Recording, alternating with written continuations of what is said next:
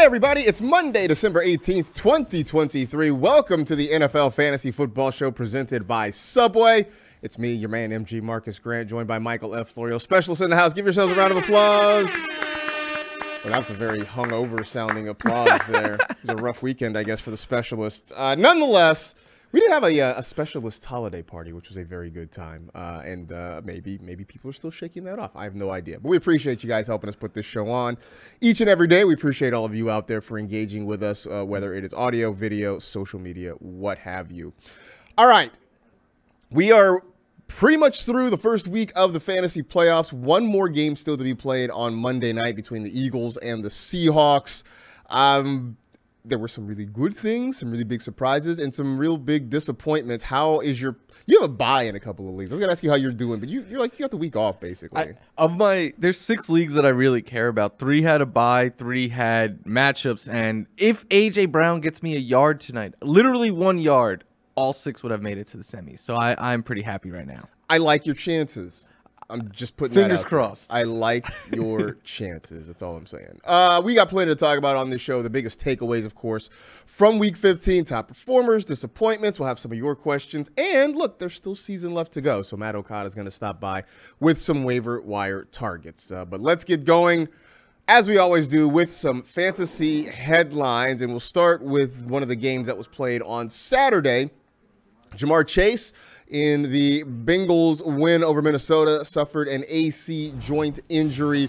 According to our own Ian Rappaport, Chase may not miss time. Head coach Zach Taylor says Ja'Marr Chase is day-to-day. I mean, simple question, probably has a simple answer. If Ja'Marr Chase is playing, does this worry you at all? It adds more volatility to him because an injury is always something some cause for concern. But with how good Browning is playing, it would still, I mean, I'm still playing Chase if he plays. If he sits, I think T. Higgins gets a big boost. If Chase plays, I think Higgins is still in play, but he becomes a little more volatile as well. Yeah, I mean, look, at this point in the season, you're not getting away from Ja'Marr Chase. This isn't like one of those, we talked about Patrick Mahomes last week, right? And whether or not you're starting Patrick Mahomes because he hasn't been playing well. Like, Ja'Marr Chase has been playing well. Yeah. There's no drama here. So if he's going, he's going to get targets. Jake Browning is slinging it. So you're starting Ja'Marr Chase pretty much regardless. Just as long as he's able to suit up and go, he's in your fantasy lineup. In New York, Zach Wilson left the Jets game against the Dolphins in the second quarter with a head injury that first wasn't being called a concussion, then it was. There's also some reports of dehydration. I mean, look, either way, it was an awful game for the Jets this past week. Let's just say Trevor Siemian starts. If Zach Wilson can't clear concussion protocol, can you play any of your Jets in that situation? It becomes really scary. Like, I was all set to write about Garrett Wilson as a start this week in the stardom sit-em, but because they play the Commanders, the best matchup for passing attacks. But if it's Trevor Siemian, it becomes really difficult to trust. I think Breece Hall, because of the matchup, you could still start. If Zach Wilson plays, not only do I think you could play Garrett Wilson, I think in Superflex leagues you could potentially stream that. Like, he might be my Justin Herbert replacement in a Superflex this week. Ooh, wow, that's spicy. Look, I'm sticking with the same Jets you've been rolling with all year long, right? If you've been rocking with Breece Hall and Garrett Wilson, you continue rocking with Breece Hall and Garrett Wilson. I don't think it matters who the quarterback is. Those are really the only 2 playmakers they have in this offense. And whether it's been Zach Wilson, Tim Boyle, Trevor Siemian, they get the ball to those guys. So, yeah, I mean, there's a lot more volatility involved. But if you have been rolling with Garrett Wilson, I think you keep rolling with Garrett Wilson. End of story. Some unfortunate news out of Baltimore. Rookie running back Keaton Mitchell is going to miss the rest of the season. Suffered a knee injury in the game last night against the Jacksonville Jaguars. And really a disappointing, frustrating, sad end to what was a really good rookie season for Keaton Mitchell. Got word that Melvin Gordon is going to be elevated to the active roster. You and I had both forgotten that Melvin Gordon was in Baltimore. I'm not going to ask you for picking up Melvin Gordon, because I think we know the answer to that. But does this give, say, Justice Hill a little bit more value? Does this help Gus Edwards? Who picks up the slack here? I think we'll see Gus Edwards go back to being the lead runner. Like yesterday, it was Keaton Mitchell until he got hurt. He was averaging over 8 yards per carry yesterday. Then Gus Edwards had 16 carries. The efficiency struggled. He scored a touchdown and still only managed to get you 12 fantasy points. That being said, they get the 49ers next week. Gus Edwards doesn't have double-digit fantasy points in a game without a touchdown this season. I still think Gus Edwards is someone to avoid next week because the matchup against the Niners is so difficult. It is. I will say this. In a pinch, I could probably make a case for it. The Niners' run defense has been so-so. They actually gave up a lot of yards on Sunday to James Conner and the Cardinals. But I think more of it is a volume play than necessarily a matchup-based play. So that makes me sort of worried. I do think Justice Hill starts to see some more opportunities, especially in the passing game, get a few more targets there. But this hurts, man, because Keaton Mitchell was playing some really good football. And we'll see how serious the knee injury is, but obviously going to miss the rest of this year. And it becomes a question of how much into next season does he miss as well. Staying in the division and going over to Pittsburgh, the Steelers offense, well, you see it's bad. And firing Matt Canada hasn't made it a whole lot better. On the weekend, Kenny Pickett was injured. Mitch Trubisky got the start. Mitch Trubisky did not get the finish. Mason Rudolph took over at some point late in that ball game. And head coach Mike Tomlin has said it will be Mason Rudolph who starts against the Bengals this week. That has provided Kenny Pickett cannot go, which looks very improbable. Tomlin does say that Pickett has been improving, hasn't completely ruled him out, so we will see. But, I mean, Florio, as bad as this offense has been, especially if it's Mason Rudolph who gets the start, can you trust any Steelers this week? If you trust any of them, I think it's Deontay Johnson. They have played together, these two. Like, all these highlights you're seeing are from a couple of years ago for Mason Rudolph. George Pickens wasn't there. Deontay Johnson is the one that he has chemistry with. Johnson is the one they like to go to in the red zone. He has a touchdown and over 13 fantasy points in 3 straight. George Pickens is too boomer bust for me, and the volatility is through the roof right now.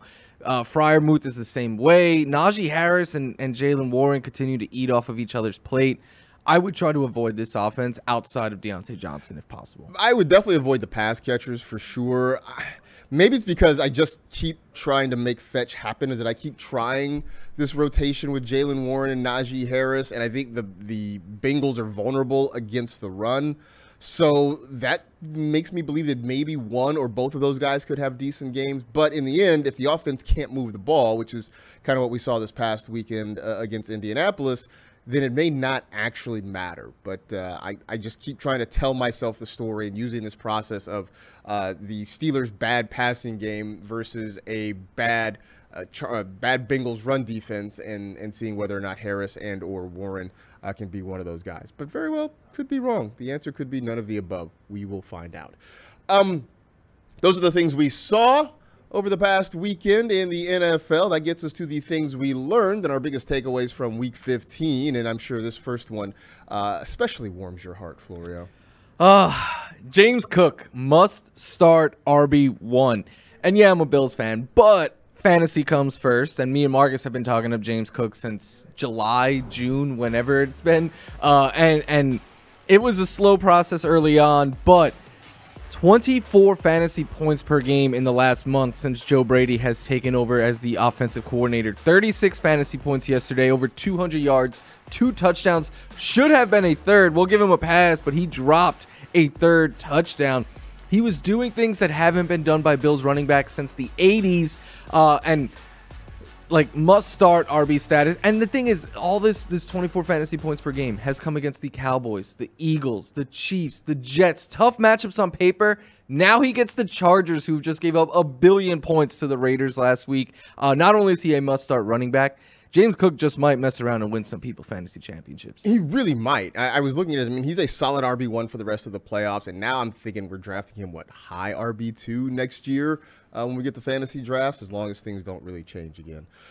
One thing I thought, we got Arthur Smith again this past week, right? We spent the last couple of weeks talking about how great it was that we're seeing Drake London get all these targets, that Bijan Robinson is getting all these snaps and touches and looking really efficient. And we went into this weekend saying, does this continue, or do we get Arthur Smith again? I know on Friday's Stardom Sit-em show, Laquan Jones is like, there's no way, right? He's not going to do it to us again. He absolutely did it to us again. In a rainstorm against the worst team in the league, Tyler Algier had more touches than Bijan Robinson, Drake London, and Kyle Pitts combined. The Falcons go on to score 7 points. They lose to the Carolina Panthers.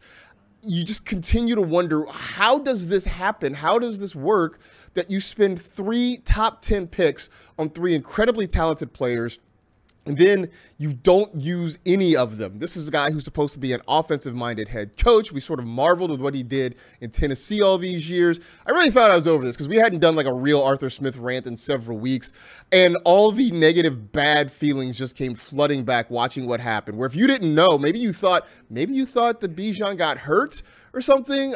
You just couldn't figure it out. But no, it was Arthur Smith being Arthur Smith again. The worst thing that coaches do, Arthur, and don't call me biased against Arthur Smith because I was yelling at the Buffalo Bills coaching staff for doing this. Running backs know not to fumble. When they have a random fumble, it's not like they're doing it on purpose. So punishing them by taking your best playmaker off the field is only detrimental to your own team and hurting your own chances of winning.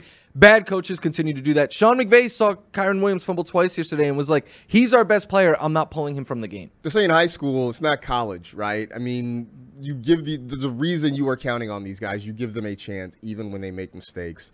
I don't understand it.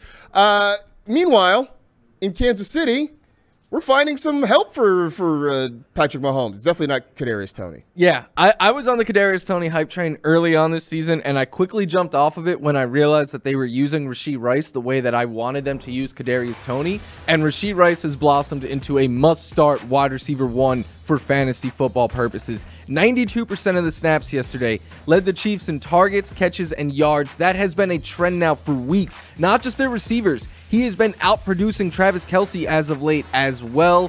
In the last 4 games for Rashee Rice, 8 catches per game, 84 yards per game, 20.4 fantasy points per game. He is their top go-to weapon right now. Even if you want to say that Travis Kelce is their number 1 pass catcher, Rashee Rice is a must-start fantasy wide receiver 1. Don't even think twice about playing him the rest of the way. Yeah, I mean, I think that's what it is, right? It's Travis Kelce, it's Rashee Rice. Everybody else is just kind of fighting for scraps in that passing game, and that's all you got to worry about. The last thing that I learned from this past weekend is that Tommy DeVito's Linsanity run, it might be over at this point. Look, he had started 4 games coming into this week. He had played really, really well. He was the talk of the NFL, right? His agent was getting love, rocking green suits on sidelines and that sort of thing. And then the Saints came, and they put extreme pressure on him. They just came up the middle. They came from the edges. They put him under duress all day long. He struggled getting the ball out. He struggled connecting with his receivers. The next 2 weeks, he's got the Eagles and the Rams. And I know we've been picking on the Eagles for opposing passing games because their secondary has been a problem. But they do have guys up front that can get pressure on the quarterback. And you wonder whether or not they're going to start bringing more blitzes, bringing more pressure. The Rams may want to do the same. I think what we saw from the Saints on Sunday might be the blueprint to slowing down Tommy DeVito. And so it's been a nice run. We all knew it was going to end at some point, and we might have seen the beginning of the end in Week 15. We are just seeing the beginning of this show. We got plenty more to talk about. We'll do some top performers, some big disappointments. We'll have some of your questions and the waiver wire all coming up a little bit later on. Stick around for that on the NFL Fantasy Football Show.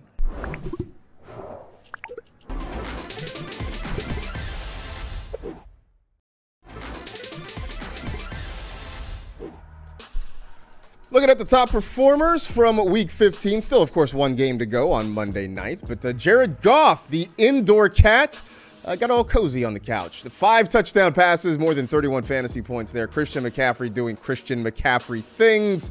115 rushing yards and a touchdown. 72 receiving yards and 2 more scores. Nearly 42 points for CMC. Jordan Addison, where we thought maybe you should avoid him. Nope. 6 catches for $111 and 2 tutties. That's almost 30 points for him. Sam Laporta continuing to ball out. 3 touchdown passes against the Broncos. 28.6 points for him. Kaimi Fairbairn, 4 field goals and an extra point. That was 17 points. And the Raiders DST, who just obliterated Easton Stick and the Chargers, 25 fantasy points. I'm going against Josh Palmer and the Raiders defense in 1 league. It was great to open up on Saturday morning and see that I was down 45 points already after just those 2 guys. Josh Palmer was just 1 broken play, too. That was it. That's all it takes. That's all it takes. All right, let's talk some top performers, though. Some of the guys who maybe did not make that list that you just saw or that I just read. And just when, T. Higgins, man, like we weren't sure what to do with him, but apparently he's still in play. Yeah, I wanted to give him some love because that catch that he made on Saturday, the game-tying touchdown catch, arguably the touchdown catch of the year. He catches it, stays in bounds, manages to spin his body and arm around just to go over the plane. And the thing is, we know it's been a lost year for T. Higgins. Disappointing performances, injuries kept him on and off the field, but we still know that T. Higgins is one of the best talents in the league, and next week he gets a Steelers defense that kind of looks checked out as of late, so I think he's back in play in our fantasy lives. Not to mention that T. Higgins' mother is out on Twitter just ethering people. Like, yeah, it's, I don't know, you want to go look for it, you can go find it, but T. Higgins' mom bringing heat to people who are criticizing her son. For me, it was Jalen Waddle, who had a big game. We weren't sure what to expect with the Dolphins' offense, knowing that Tyreek Hill wasn't going to play. And it's just a reminder that Jalen Waddle on a lot of other teams could be a wide receiver one. He just happens to be stuck with, like, the wide receiver one playing across from him this season. But he went out and balled. 8 catches, 142 yards. A long touchdown from Tua Tagovailoa against that very good Jets defense. So I know at times, especially early in the season, it was frustrating because Tyreek Hill was eating and Jalen Waddle wasn't. But this is a reminder of why you spent a relatively high draft pick on him and what he can be for both the Dolphins offense and for your fantasy team. Meanwhile, another team that plays its home games in Florida. Look, Baker Mayfield's playing good football. I have no jokes. That's all there is to it. So for most of the year, Baker Mayfield has been a solid floor streaming quarterback, like 16 or more fantasy points in 9 of his 14 games. That's about 65%, which is passing in New York City public schools. But the last 2 weeks, 20 or more fantasy points. Season high 29 last week. Now he gets the Jaguars, who've allowed a whole boatload of passing yards, touchdowns, fantasy points to quarterbacks. I think Baker Mayfield is very much so in play this week, and he could get people into the fantasy championship perhaps because his weapons are great, the matchup is good, and he's going to have to put up points to keep up with the Jags offense. Yeah, I do think that's going to be in play. I actually do like him as a sleeper this week, so good news there. I know it's been rough if you've had Terry McLaurin on your fantasy roster this year, right? You look around, Sam Howell is slinging it, putting up all these passing yards, and you got to figure, well, Terry McLaurin's eating, right? No. He actually went into week 15 with his lowest yards per game average of his career. And then halfway through the game, Sam Howell got benched. Jacoby Brissett came in there and was like, F it, Terry's down there somewhere.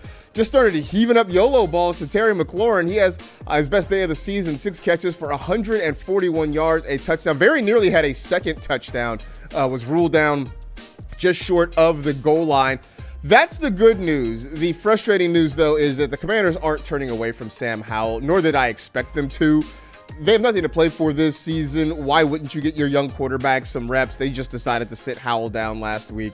So as fun as it was having Jacoby Brissett get Scary Terry involved, next week we go back to more of the same. And then, by the way, in week 17, they get the 49ers. So that's even more bad news. They get the Jets next week, too. So it... You know, maybe that might have been your last hurrah for Terry McLaurin. Yeah, I think in a lot of shallower leagues, I'm trying to get away from Terry next week. Yeah, I think that's sort of the way to go there. Meanwhile, another wide receiver that we're used to seeing put up big points. Cooper Kupp is back. I told you on Club Sud last week, this guy will get you 25 fantasy points. He almost got it on the nose. 25.1 got you that extra point of that tenth of a point just for good measure. But 25 plus in 2 straight games, over 110 yards in 2 straight games, a touchdown in 3 straight. Cooper Kupp is back. I know the beginning of the year he was out, then he hurt his ankle, and it was a bunch of down weeks. It doesn't matter. Cooper Kupp, if you got to the playoffs with him, obviously you were starting him, but he might just be a league winner. Different way that we thought when we predicted this before the season, but he just might come through after all. I just think it's a reminder that, you know, like it takes guys time to heal. Even when they're back on the field doesn't mean they're 100%. It just means they're good enough to play. And I think we've seen Cooper Kupp slowly get healthy as the season has gone along. My last one here is David Njoku. And I think we talked about him a little bit last week, but I just feel like he hasn't gotten enough love for what he has done this season, because even before this last stretch, the last 2 games have been amazing. 16 catches, 195 yards, 3 touchdowns over the last 2 games. He and Joe Flacco were working well, but even before that, he was doing enough to hang around in that tight end 1 range. Now it's him and Amari Cooper who are the top 2 targets in this Cleveland passing game, I should say. And at this point, I don't know how you get away from him for the remainder of the season, the next 2 weeks, because he and Joe Flacco are really clicking together. And I just feel like we need to give him some more attention for what he's been doing this year, because we talk about some of the top tight ends in fantasy. His name just hasn't been involved in the conversation, and it probably should have been. Yeah. So there it is. David Njoku, the Chief, doing big things over the last couple of weeks. So those are the guys who made us feel great. How about the guys who made us feel terrible? And try to say this without a big smile on your face, because it happened against your team. Dak Prescott. If you have Dak Prescott and you manage to survive the week, you should celebrate, because as of right now, with the Monday Night Football still to go, he is the QB 30 on the week. Every single starting quarterback outside of Zach Wilson, who left immediately, outscored Dak Prescott. 2 Washington Commanders quarterbacks outscored him. Bailey Zappi, Bryce Young, Desmond Ridder. The list goes on. It was a brutal day for Dak Prescott. And the thing is, we could be like, all right, we know to start Dak at home, obviously. On the road, maybe you get away from him. Next week, they play the Dolphins. I think you just keep riding with Dak Prescott, because then he gets the Lions at home. So I know a lot of you probably looked at the schedule and thought Dak's going to win me championships. Hopefully you survived this past week, because he still can. But yeah, you needed some other players to step up in a big way if you had Dak. Yeah, you absolutely did. It was just a bad game all around for the Cowboys. It was also a bad game all around for the Tennessee Titans, who they were hoist on their own petard. They had the hubris to wear the Houston Oilers uniforms against the Houston Texans, and I think karma came back to bite them. But on top of it, Derrick Henry just completely shut down. 16 carries for just 9 yards, 4 targets, 4 catches for 1 yard. He had 10 total yards in that game. First player in NFL history to have at least 20 touches and produce less than 15 yards from scrimmage. That was per Ryan McDowell, who does a lot of great work. You should go follow him, Ryan Mc23, on the Twitter machine. But an awful, awful day. The Titans get bumped out of playoff contention, so their season is in effect over. And now you got Derrick Henry sort of pondering his future. I would imagine these next few games are the last ones we see with him in a Tennessee Titans / Houston Oilers uniform. Was very surprised that they didn't trade him closer to the deadline. I know we talked about that. I was surprised they didn't try to trade him, but I guess they were still hanging around. Him and D-Hop. But that being said, like Henry, who does he get next week? They get the Seahawks. I still think you got to stick with him. Yeah, that's true. There's another chance for him to bounce back with the against that Seahawks run defense. But I knew there was a chance that it was going to be bad. I didn't think it would be that bad. Henry has gone for over 150 yards, I think it is, in like 4 of their last 5 games against the Texans. No team has ever wanted to stop him more than Houston did yesterday. Yeah, that's probably very, very true. All right, let's get to some of your questions that you sent to us at NFL Fantasy on Twitter. And the first one comes from Sean, who asks, do I start Brock Purdy or Lamar Jackson next week? 2 top quarterbacks who are facing each other, going against very good defenses. What do you do here? That is the final game of the week 2 next week on Christmas night. Ask me again later in the week, but as of right now, I'm leaning Lamar because 2 tough defenses. Lamar gives you points with his legs, but can anyone slow down that 49ers offense? I'll probably go Purdy, actually. Yeah, I was going to say, I think I'm going to go Purdy. He's not going to run, obviously, as much as Lamar, but the way he's spreading the ball out, I think, 4 touchdown passes, so many weapons there. I think top to bottom, the Niner offense is more stacked than the Ravens, so I'm going to go with Brock Purdy there. Our next one comes from Coach Tony, who asks Justin Fields against the Cardinals or Jordan Love against the Panthers next week. I'm going to go with Justin Fields there. Not only will Fields get it done on the ground, he'll also throw the ball. The Cardinals' defense is very, very porous right now. But Jordan Love, I think the Packers could run on the Panthers in this one. I do think the Packers can run. I actually like Aaron Jones a lot for the Packers, which maybe means not so much Jordan Love. I'm going Justin Fields all the way against Arizona. Next one from Seth wants to know, Baker, who we just talked about, or Kyler versus the Bears this week. Is it crazy to say Baker? Because the Bears defense deserves credit. They have been playing awesome the last 6-7 weeks. And so of the two Oklahoma quarterbacks here, I might go with the first one that won the Heisman. Yeah, I think I'm going Baker Mayfield against the Jaguars. I like him as a sleeper this week. I was worried about Joe Flacco against the Bears. He actually had 374 yards and a couple touchdowns, but he also threw 3 picks. So yeah, I like Baker more. This one from Jason: is Devin Singletary startable now? It looks that way. It's been back and forth with this backfield, but he dominated volume yesterday. Dameon Pierce is a waiver wire guy now. Singletary, there's always a little volatility because what if the goal line carry goes to Pierce? But I think you could start him. Yeah, I guess you could start him in deeper leagues. I'm not excited about it because he could very well go back to giving you like 40 yards next week or something like that. So we'll see. But for now, he's startable. Last one from Clark: what should I do about Austin Eckler? Clark, you might be the last Austin Eckler manager still standing. You really might be.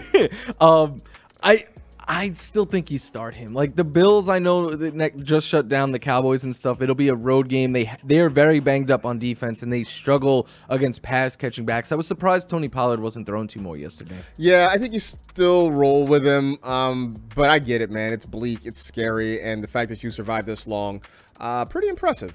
Yeah. With Austin Eckler, considering how little he gave you, especially how little he gave you on Thursday night.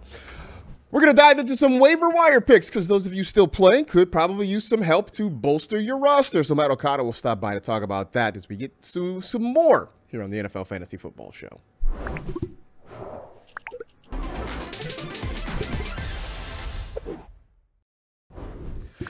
It's time for the Waiver Wire, presented by YouTube TV. List of waiver wire targets put together by our own Matt Okada. Starting at quarterback, Jake Browning, who has been red hot going against the Steelers. Then you got Joe Flacco. He had the 374 passing yards this past week, taking on the Houston Texans. Baker Mayfield, who we've spoken about a lot on this show today. He's got the Jaguars. Gardner Minshew heading down to Atlanta to take on the Falcons. And Jacoby Brissett, likely going to be Sam Howell starting, but just in case, Brissett could be a nice pickup going against the Jetropolitans. Meanwhile, some running back targets. Ty Chandler, who looked very good this weekend, going against the Lions. Zamir White, at least as an insurance play if Josh Jacobs can come back. They're facing the Chiefs. Tyjae Spears going against the bad Seahawks run defense. Rico Dowdle on to Miami as a nice handcuff to Tony Pollard. Chase Brown getting a lot more opportunities for the Bengals going against the Steelers. Trey Sermon, a nice add, especially if Zach Moss can't go this week against the Falcons. Rashawn Johnson and what's become a 3-headed backfield in Chicago. Then a pair of Commanders with Antonio Gibson and Chris Rodriguez. Finally, we got some pass catchers for you.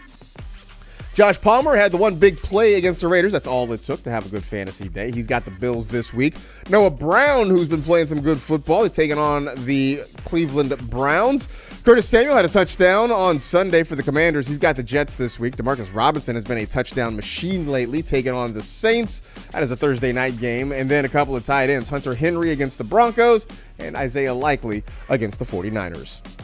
So joining us now, as always about this time, it's Matt Okada. You can check him out on Twitter at Matt Okada. You can also check out his waiver wire column at NFL.com/waiver wire. So here we are. It is week 2. I woke up this morning, Matt, thinking to myself, like, I'm old enough to remember when this would have been championship week, but we still got one more week to go because week 18 is still on the horizon. But let's talk some quarterbacks because we talk about revenge games a lot, and maybe we don't always use the term correctly, but Jake Browning against the Vikings was legitimately a revenge game. I mean, afterwards, he was like, you shouldn't have bleeping cut me. Dude's been on fire at this point. He seems like a really good streaming option for people. Yeah, he was letting them know after that win. Listen, we can all pretend that Jake Browning isn't playing better football than Joe Burrow was in an injury-marred season, but we'd be pretending because he's playing better football than almost everybody in the NFL. As a starter, he is averaging 295 yards per game with a 76% completion rate, 9.1 yards per attempt, and a 109 passer rating. Those numbers would rank first, second, and second, each of those behind only Brock Purdy, among all qualified quarterbacks on the season. And even with just 12 fantasy points in his debut start, Browning has averaged 20.3 per game as the starter over this past month. Listen, the other shoe could eventually drop, but I see no evidence that it will. He has great pass catchers. He's got a great offense, and I think we have to consider him a legitimate starter until something changes, which I don't necessarily see happening. By the way, the Steelers defense he gets next week, they just allowed 20.9 fantasy points to Bailey Zappi and 20.6 to Gardner Minshew. So it feels like Browning is more or less guaranteed for a 20 burger this Saturday. Speaking of 20 burgers on Saturdays, Ty Chandler, and he's not available in a lot of my leagues because he was in my starting lineup last week, but Okada, should people be rushing to pick him up, and do you think he could take the job away from Alexander Mattison? Yeah, it's an interesting one with Ty Chandler, only rostered in 28% of NFL.com leagues, and that's because we didn't really know what to expect in his starting debut with Alexander Mattison out after the team tried their darndest to avoid that reality all season. I have no idea why they did, because he took 26 touches for 157 yards, a goal line touchdown, and 25 fantasy points. He was efficient and explosive, which are two words rarely used of Alexander Mattison this season, and it was all against what has been a solid defensive front. Next week, they get the Lions, who are even tougher against running backs, and we don't know whether Mattison returns. But to your point, I think Chandler is a must-add anyway, and I think there is a non-zero chance that if Kevin O'Connell and company are watching the same tape I am, Chandler just keeps the starting job moving forward because he has looked better than Mattison frequently. I think he will be in line for 20-plus touches if Mattison does sit, which makes him a locked and loaded start. If Madison's back, it becomes a little bit more of a fringe flex play. Watch the news from beat reporters. The Vikings have been telling us that they don't want Alexander Mattison to be the guy. I mean, that's why they added Cam Akers. Unfortunately, that didn't work out. Ty Chandler gives them another excuse to sort of move Mattison out of that role. It's been fun if you have Chase Brown, I guess. Not so much if you have Joe Mixon, because he's stealing work and looking really good doing so. But how do you feel about the Bengals running back? Yeah, I have mixed feelings. Chase Brown is simultaneously one of the most exciting and most frustrating options in fantasy right now, very much a la Keaton Mitchell, hope he gets better, and Devon Achane this year, in that he has consistently shown he could have an elite RB1 ceiling with a full workload because of how electric he is, but he's instead playing change of pace to a, quote, reliable early down, quote, plotter. I use those two terms loosely because Joe Mixon, Gus Edwards, and Raheem Mostert have all been quite solid in their own. But the tough part with Brown is that I don't necessarily expect his role to change that much from what we've seen these past couple weeks, which have been growing, so that's nice. But the Bengals have had great success with this split. This past Saturday, he had 10 touches to Mixon's 13 in that overtime win. He's averaging 6.6 yards per touch, which makes it a lot easier to deal with that low volume count. And he's always a threat to break a huge touchdown. I think his explosiveness makes him a viable flex play, regardless of the workload concerns. And for one more week, at least, he holds massive handcuff value should anything happen to Mixon. You're still starting Mixon, by the way, but I think Chase Brown is in play if you came with a 0 RB strat and made it to the semifinals. If you've lost a guy recently, you could definitely do worse than Chase Brown. Meanwhile, in Los Angeles, it's all over but the crying for the Chargers this year. But Josh Palmer came back, caught a long touchdown, and I think we're chasing the upside there with Easton Stick at quarterback. Yeah, we are. It would be a lot nicer if we had Justin Herbert, but look, in what was otherwise one of the ugliest performances we've ever seen by an NFL football team, Joshua Palmer still stepped up big for fantasy managers on Thursday Night Football. With Keenan Allen out, he led the team with 113 yards and that long touchdown you mentioned. Only 4 catches, which also came on only 4 targets, which is kind of baffling considering the game state for this entire game, as we've all seen. But I guess wasn't baffling about LA in that game. Listen, in 4 games that Palmer has played 70+% of the snaps this year, he's averaged 6.5 targets and 96 receiving yards per game. And in the last 2 such games, including this past Thursday, he topped 110 yards and 18 fantasy points in both. I'd expect a whole lot more of that recipe against the Bills on Saturday, even with Keenan Allen likely back on the field. And with any luck, the Bolts will get that kind of scientifically proven new coach bump thing that happens for very little explicable reason, except that people are really tired of the old guy. In this case, Brandon Staley, who was finally fired. Maybe we get a little fun from the Chargers and Easton Stick and Joshua Palmer this coming weekend. I think he's a locked and loaded flex play and has wide receiver 2 upside. Speaking of upside. It didn't matter that no CJ Stroud, Nico Collins, all of that. Noah Brown went off this week. CJ Stroud could potentially be back. Nico Collins, we have to monitor. But, Okada, it's a tough matchup against the Browns. Do you think we could not only pick up Noah Brown, should he be started this week? Yeah, it's going to be close. What we've learned over the course of this year is that the Texans wide receiver 1 position might be one of the most lucrative in fantasy. And we saw that this past Sunday with what you just described, Noah Brown's blow-up game. It's been Tank Dell earlier in the year. It's been Nico Collins with Tank out. You're seemingly guaranteed to get a top 10 wideout on the week from Houston's go-to guy. For Brown, it was 22 fantasy points on 8 catches for 82 yards and a score on 11 targets. And all of that was from Case Keenum rather than CJ Stroud. Now, Nico Collins participated in a pregame workout on Sunday, and he seemed to be almost good to go. So I would expect he's back atop the depth chart this next week against the Browns. But I'd also lean towards the likelihood that Stroud clears concussion protocol ahead of that contest and is back. And he elevates the number 2 spot massively, and I believe does keep Noah Brown in the starter conversation, even in a tougher matchup. I think he's a flex play for sure. And if you make it through the semis, whether Brown is in your lineup or not, they get the Titans in the fantasy championship, who are much softer against wideouts, and I think Brown becomes a league-winning proposition there. Yeah, I mean, I know we were sort of worried about Case Keenum, but, I mean, we weren't starting Case Keenum. We just needed him to throw the ball downfield, and that's exactly what he did, and Noah Brown was the recipient of that. Last one is Isaiah Likely. I mean, we loved him once Mark Andrews went down. I mean, there were people that were on him as a sleeper even before Andrews got hurt. I would say, like, worry about the matchup, but I guess the volume sort of outweighs the matchup against the 49ers next week. I think it does. It's really the biggest key with tight ends, especially streamer or waiver wire tight ends. And I think we have been begging you to add Isaiah Likely since Andrews went down with that season-ending injury. Somehow he's still just 25% rostered in NFL.com leagues. I don't understand. This is nonsense, silly goose behavior. So, to make things easy, here's the list of guys you're definitely not benching for Likely in Week 16. Travis Kelce, TJ Hawkinson, Sam Laporta, and Trey McBride. Those are the elite. Doesn't matter the matchup, you're putting them out there. I think that's it as far as definitely not ahead of Likely. The next group of guys are kind of, I think, in a tier with Likely. That's your Evan Ingrams, George Kittles, Jake Ferguson's, Dalton Kincaid's. And I think there's a decent argument to be made that Likely should be started around or ahead of many of those names. He had 6 targets, 5 catches, 70 yards on Sunday Night Football. All led the Ravens. He's had 18-plus fantasy points in consecutive weeks. I think he's Lamar Jackson's most reliable target right now.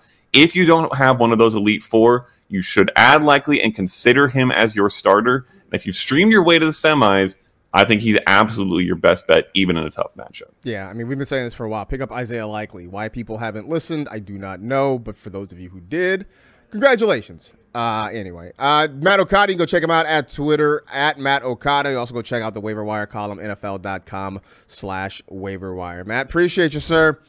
All right. There you go. Matt Okada with his Waiver Wire stuff. For those of you still playing, definitely go check out the Waiver Wire. Check out the article, and then go pick up some guys, too. In the meantime, that is it. We are done. We appreciate you hanging out with the NFL Fantasy Football Show presented by Subway. You know the drill. Tell 2 friends to tell 2 friends. Rate, review, and remember, if you think air is free, try buying a bag of chips. Be safe, take care of yourselves, and we'll talk to you again real soon.